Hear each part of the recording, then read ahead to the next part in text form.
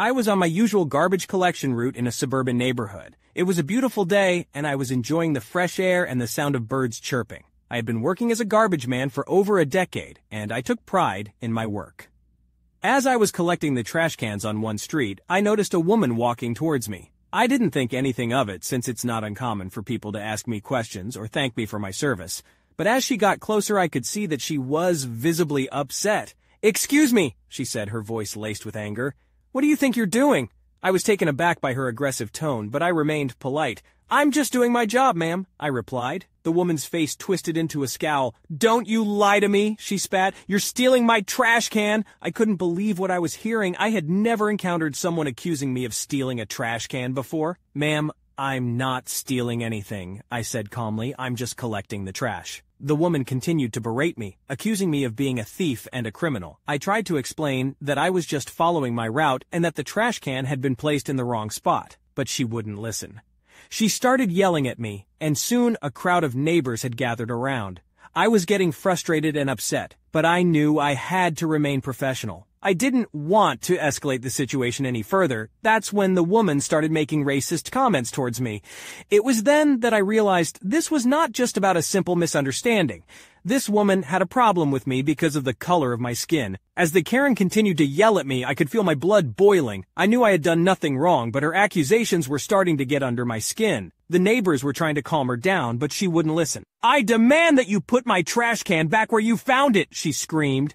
"Ma'am, I can't do that," I said, trying to remain calm. "I have to take the trash with me." "You're a liar and a thief," she shouted. "I'm calling the police." At that moment, I realized that this situation had gone from bad to worse. The Karen was not only accusing me of stealing her trash can, but now she was calling the police on me. I didn't know what to do. As I waited for the police to arrive, the Karen remained restless. She made racist comments and accused me of being a criminal. I couldn't believe that someone could be so hateful. The neighbors were getting angrier by the minute. They were defending me. But the Karen wouldn't back down. She was convinced that I had stolen her trash can. When the police finally arrived, they questioned both me and the Karen. I explained the situation to them, and they seemed to understand. But the Karen continued to make false accusations and was becoming more and more agitated. The neighbors were getting fed up with the Karen's behavior. They knew that I was innocent, and they wanted the police to know it too. Karen, however, continued yelling and making a scene. "Officer, finally I've been waiting for you," she exclaimed. "This man is a thief and is stealing my trash can." The police officer, a middle-aged man, approached me and asked me to explain the situation. I took a deep breath and explained, "Officer, I'm just doing my job. I am a garbage man, and I was collecting the trash cans on this street when this woman accused me of stealing her trash can. I tried to explain that it was just a misunderstanding, but she wouldn't listen." Karen interrupted me. "But officer, he's lying. He's a thief and he's trying to steal my property." The officer turned to Karen and asked her to calm down. "Ma'am, let this man speak," he said. I continued, "Officer, I have been working as a garbage man for over a decade. I take pride in my work and I have never stolen anything. I was just doing my job, and this woman started accusing me of being a thief." Karen interrupted me again. "But my trash can was in front of my house and he took it. He's a liar." The officer turned to Karen and said, "Ma'am, we need to verify the facts before we can take any action. Let me talk to the neighbors and see if the can confirm your story." The officer then went to talk to the neighbors, who explained the situation to him. They told him that Karen had a history of making false accusations and that I had done nothing wrong. When the officer came back, he said, "Ma'am, your trash can was in the wrong spot. This man was just doing his job, and he did nothing wrong." Karen was starting to realize that she had made a mistake. "But officer, he's black, and I thought he was stealing from me," she said. The officer looked at her sternly and said, "Ma'am, that is not an excuse for making false accusations. You need to apologize to this man." As the police officer spoke, Karen seemed to be getting more and more pissed. Finally, she storms back into her house without a single word, leaving the rest of us outside. My jaw dropped at how unwilling she was to apologize to me, but I'm glad that the police officers and neighbors were consoling me. The police officer then turned to me and said, "I'm sorry for the trouble, sir. You're free to go now." As I was getting ready to leave, one of the neighbors came up to me and said, "I'm sorry you had to go through that. We all know you're a good man, and that you were just doing your job." I thanked them and got back into the garbage truck. As I drove away, I couldn't help but think about what had just happened. I had been accused of stealing a trash can, and the police had been called on me. But in the end, I had been proven innocent, and the Karen had been exposed as a liar and a racist. It was a frustrating and upsetting experience, but I was grateful for the support of everyone else. As I finished my route for the day, I couldn't help but feel a sense of pride in my work. Despite the obstacles and challenges that I faced, I knew that I was making a difference in my community.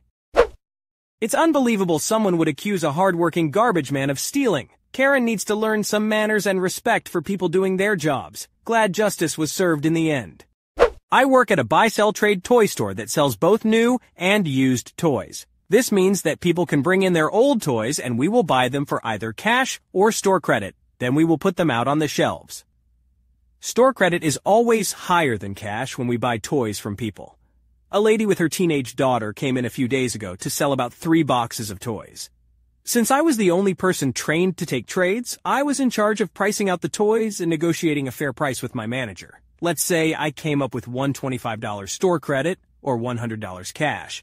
The teenager chose the store credit, and I prepared the paperwork for the mother to sign.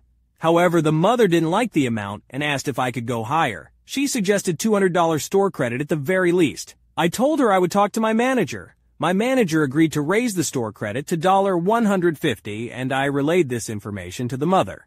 She was upset, but eventually decided to discuss it with her daughter. I continued with my other tasks while they talked. After about half an hour, the mother started staring at me, but I had to finish checking out the customers in line before I could talk to her. Once I finished with the other customers, I asked if the mother had decided. She said she would accept the $150 store credit if we could throw in a $30 collectible gold-plated Lego keychain that we have on display. I told her that I could not give her the keychain, but I could give her $120 and the keychain, which would be a total store credit of $180. But I was not authorized to do that.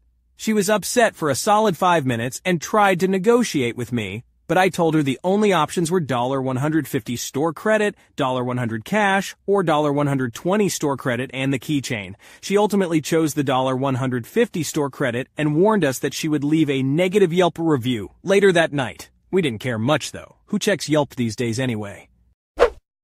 I can't believe some people are so cheap. Props to the store employee for handling the situation like a pro. Also, who even uses Yelp anymore? If you enjoyed today's stories, check out the other videos on your screen now. Submit your own stories at you'rethejerk.com. Subscribe now or you're definitely the jerk.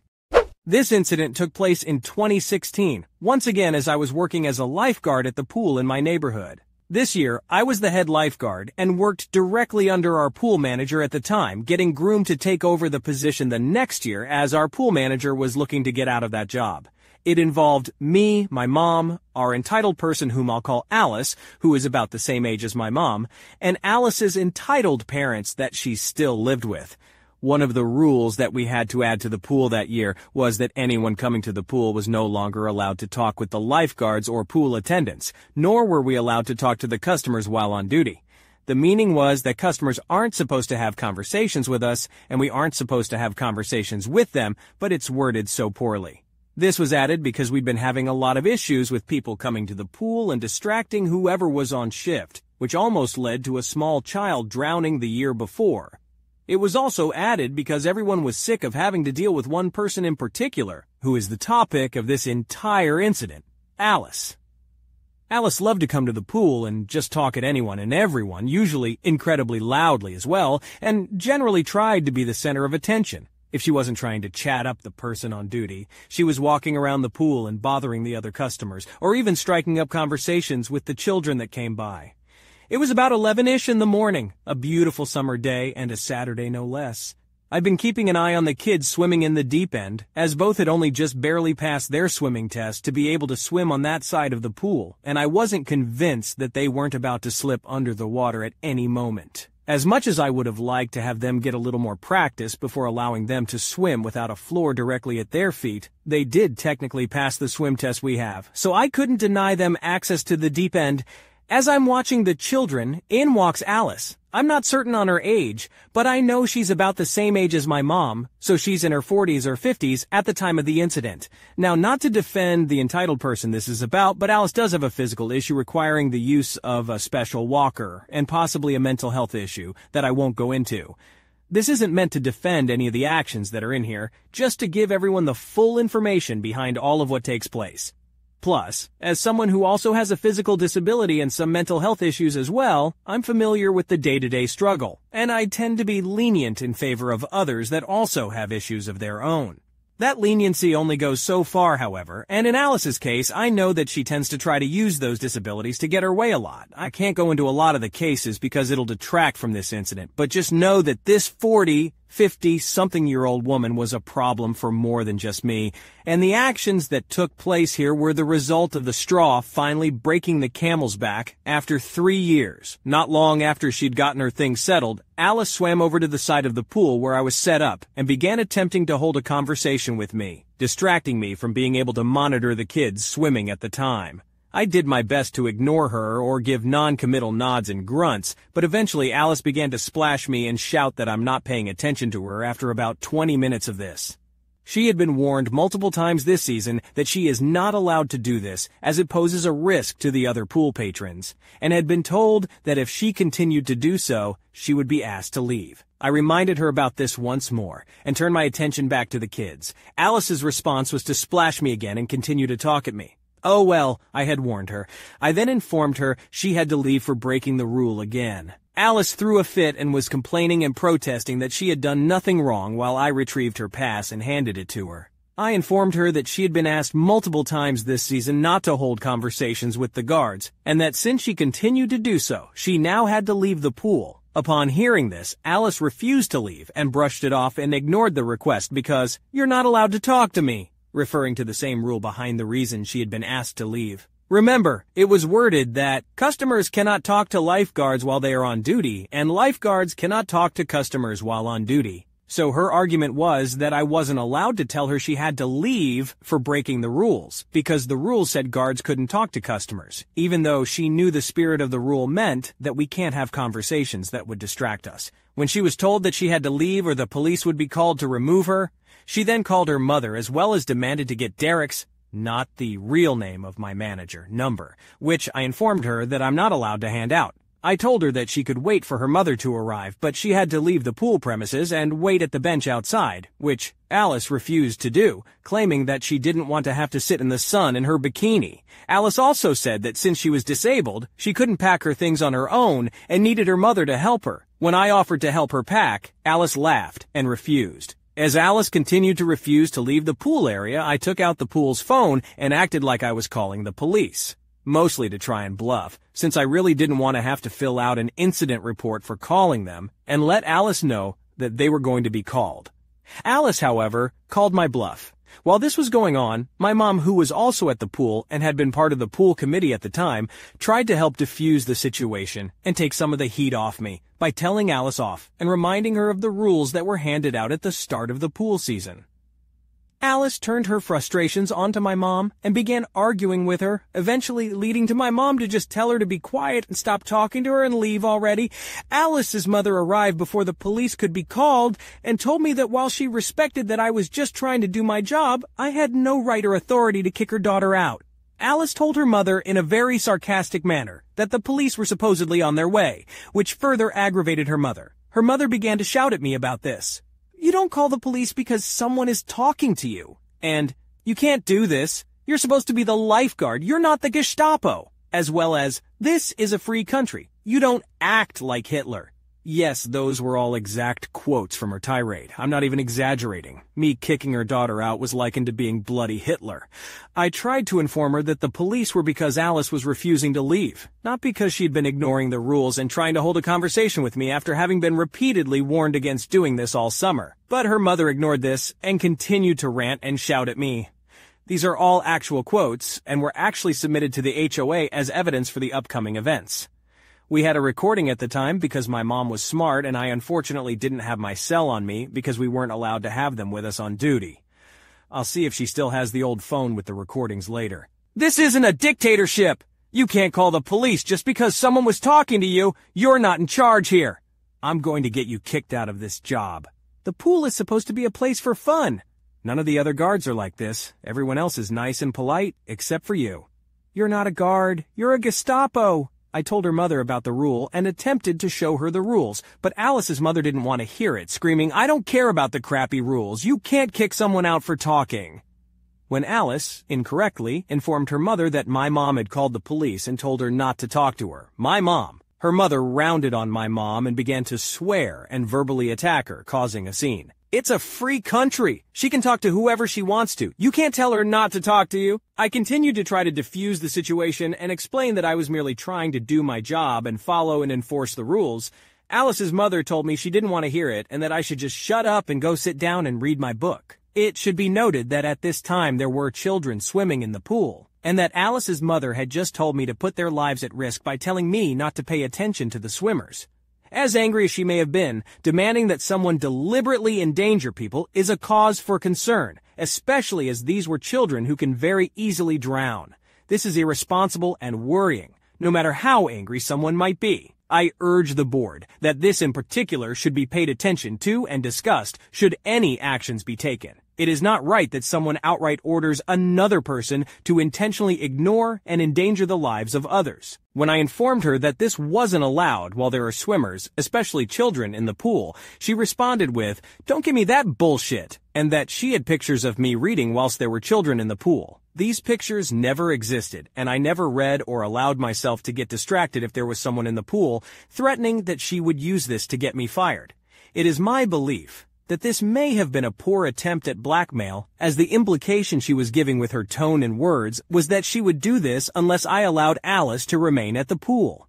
I politely informed Alice and her mother that they were welcome to bring that issue as well as their complaints at the immediate problem to the board at the next meeting, and that Alice was merely being told to leave for that day, not permanently. However, I was in charge, and the rules state that I'm allowed to revoke anyone's pool admittance for breaking the rules at my discretion, and that if a patron refuses to leave after being asked to vacate the premises, then the guards have every right, and in fact are required, to call the police to remove the person from the pool area. Alice's mother continued to swear, rant, and cause a scene, confronting both myself and my mother while Alice insulted and mocked me, saying that he has to have mommy do it for him and he's in charge, but mommy's really the one in charge here. At this point, I walked away and proceeded to actually call the police this time. Meanwhile, Alice's mother sat down on one of the lounge chairs. When Alice told her that the police had already been called and were on their way, having assumed that my mom had called them despite the fact that the only ones that had used any phones were Alice herself and me, Alice's mother said that she would wait for the police. I informed the police what was going on at the pool and requested their help with the situation. The police told him that they were sending squad cars to the location. This was at about 3:45. At 3:50, Alice and her mother left the pool shortly before police arrived on the scene. When the police arrived, I once again told them what had happened, and when they asked to see the rules, obliged and showed them exactly where in the rules the issue at hand was stated. The police went outside to speak with Alice and her mother, who were sitting on the bench outside the pool at the time. They also spoke with Derek, who arrived as they were talking to Alice and her mother. Derek came in after and wanted to know what was going on, almost laughing as he described Alice and her mother in tears and acting like they were scared for their lives when talking to the police. But the moment they saw him, the tears shut off and they started complaining and demanding I get fired on the spot. Nearly everyone in the neighborhood is used to their antics. As per our guidelines, until there was a board meeting to have a hearing about the incident, Alice and her mother were given a temporary ban from entering pool grounds while the board did their own investigation into things. However, this doesn't end here. Oh no, that'd be way too easy and simple for Alice and her family. 5 days later, Alice came by the pool in the afternoon, remaining at the play area behind the fence surrounding the pool, and proceeded to call out to me repeatedly until she had my attention. There were people in the pool, including an off-duty pool attendant at the time. When she had the attention, she began attempting to talk to me, though what she said was unclear, as she wasn't being loud anymore. I mistook her as another homeowner at first, as she did not have her walker with her. It wasn't until I raised my hand in greeting that it was clear this was Alice, as she assumed this gesture meant something different because she began to mockingly call, "You can't do anything to me, I'm not at the pool." This was incorrect, as her temporary ban covers the entire pool property, playground included. Not just the pool. I'd made sure to check beforehand with my boss about that detail when I learned about the temporary ban because I worried something like this would happen. She walked away, but circled back a few minutes later and repeated the process again, calling for my attention and then claiming that she couldn't get in trouble for doing this as she wasn't in the pool. I pointed out to her that the playground was still considered part of the pool property, and that she was trespassing and violating the temporary ban she'd been given. Alice continued to stand at the fence and yell into the pool until I picked up the phone and called my boss to report this. I called Derek and reported this, who then asked to be put on speaker and explained to Alice that if she continued to harass the staff and trespass when she'd been explicitly told not to, he would have the rest of the board put her family on a permanent ban from the premises without having to wait for the hearing and for their side of the story. Alice continued to do this until others at the pool left, assuming that they were getting up to head to my boss's house to provide their own witness statements. In the end, the board met with Alice and her family about the incident where they continued to claim that they were being treated unfairly and that I should be fired and fined for harassing them. The board wasn't having it, especially after my boss shared the incident of Alice violating her temporary ban to harass me, which her family hadn't been aware she'd done. Ultimately, Alice was allowed back at the pool, but now she had to have one of her family members come with her and stay with her the entire time she was there, essentially babysitting their adult child, and that she was barred from talking to any of the guards on duty at the risk of permanently losing access to the pool. I didn't have any more major issues with her or her family that summer other than her mother sneakily trying to record me as I worked, as if she was going to catch me breaking the rules and have the HOA sentence reversed. That was put to a stop eventually when Derek threatened to give the entire family a permanent ban as well as taking legal actions because we live in a two-party consent state, and her recording was also recording the children at the pool. Personally, I think the threat of bringing the police in on charges of recording kids is what made her stop more than anything else. There were other incidents that took place involving her that summer, but nothing else that I needed to call police over or that directly relates to this whole thing, though they never did apologize. And the next year I'd moved on from working at the pool to the higher paying opportunity of working at my local pharmacy. She and her family seemed pretty pleased that I wasn't working at the pool the next year until they found out I was one of the people in charge of handling her medications. They tried to complain about me to my new boss when they came by the drive-thru and saw me at the window, and I just stood behind my manager as she confusedly picked up the phone to talk to them, silently laughing behind her in full view of the family as they tried to say that I needed to be let go from my new job because they got in trouble because of their actions at my old job.